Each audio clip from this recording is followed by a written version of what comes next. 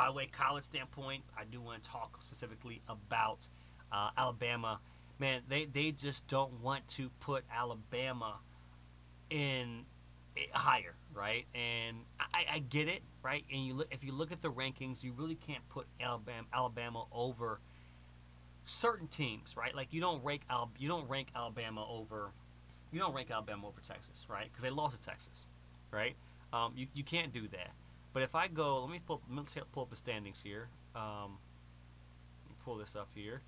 If I pull up the rankings and look at the coaches poll, which really doesn't necessarily mean anything right now, the college football playoff is the biggest thing. But if I'm looking at the coaches poll, is a 6-1 Oregon in the Pac-12 better than Alabama? Right, that's the question you got to ask. Now you got Washington, Georgia, Michigan, Ohio State, Florida State, Washington, Oklahoma, Texas, Oregon, Alabama, and then you got Penn State, the top 10. Penn State. Here's the thing. You already know these rankings are off when you only have two teams in the SEC in the top 10. Because the 6-1 Ole Miss team is better than the 7-0 Washington. It's better than the 7-0 Oklahoma. You got LSU creeping up at 15. You got Ole Miss at 12. And I'm looking at it right now, it's really only Missouri at 7-1, right? You got 1, 2, 3, 4, and then 5 at teams in the top 25 poll. The top 15, you have 5 teams as well too for the SEC. Tennessee's 5 and 2, so they're 21. USC once again lost. James Madison hasn't played a soul. I don't know why I don't know why JMU's even ranked. It was customary, but they beat Virginia, Troy, Utah State, South. They had their next game is Marshall.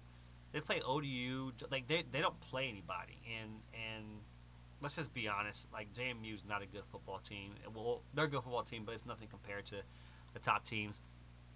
Georgia, they had an open week. They had a bye this week. I think Alabama's bye is actually Alabama's bye is next week. They'll have a game. Texas, I'm surprised they went up in the polls once and they struggled to beat Houston. And then Quinn Ewers is out. The question now is, are we going to see Archie Manning early? Are we going to see Archie Manning? And I don't think that they're going to bring him. I think the other guy they have is that black guy that played. Was it Archie Manning Jr.? Is that his name? No, what's his name? What's Manning quarterback? I should know this. Mainly because, Arch Manning, not Archie Manning. Arch Manning. Does he play? The Malik Murphy finished the game out. This is the last thing you want to see with Texas. You just want Malik to come in and hold the weight until Quinn gets back. Steve Carson and I really extended injury rumors say it was missed extended amount of time. They say he might miss quite a bit of time, even without considering rumors. The fact that Ewers was in a sling yesterday after leaving the game indicates at least it's the second time he's gotten injured. But they say they got 2 quarterbacks behind them that are capable. We might hear the cries. Here's the thing. If Murphy comes, I don't want to make this about Texas, but if Murphy comes and he's not doing well, you got an immediate quarterback controversy. Now, I don't think that from looking at Malik Murphy, and I'm just going to kind of do a quick look at his numbers, but I don't know. You got a redshirt freshman versus a true freshman, and you know who the crowd wants. But let's take a look at Texas's schedule to see if they already have their bye weeks. So they're playing every game. I know. So that you got it's BYU, and you should be confident. But you got Kansas State, and then the schedule's not tough. You're in the Big 12. Let's just put it like that. But BYU at home, you should feel confident that you can win that game. BYU really hasn't beaten anybody this year of much caliber. They beat They beat Arkansas 38-31. Whenever you beat SEC school, it goes a long way. They lost to TCU, lost to Kansas. Kansas played Oklahoma tough. I mean, I don't know. Big 12. BYU's in the Big 12, and they've been in the Big 12 for a reason. They came to play good ball. Up in the conference for them. So you're gonna see, we'll see. We'll see what happens with Texas and see if it's a big factor. You expect the guys to rally around them, and also that defense to kind of step up and make plays. But that's going to tell a lot of how strong Texas may stay in the polls. I said I'm surprised they went up one. The quarterback went down, and they in a nail biter with Houston. Just completely surprised by that. But you got Oregon. Oregon, who I'm not sure why went up in the poll. I don't know why Oregon's ranked higher than Alabama. Like, is it because their loss came against Washington? A top team. So did Alabama's. I don't get where the voters are even saying, or whoever it is saying, oh, they should put them over the AP poll. But they got Utah next. They got USC. They got Oregon State. They're going to lose one of these games outside of the Pac-12 championship game if they get there. Right now, they're not even in the Pac-12 championship game. Right now, if the Pac-12 championship game were to happen right now, it would be a repeat of Washington and USC.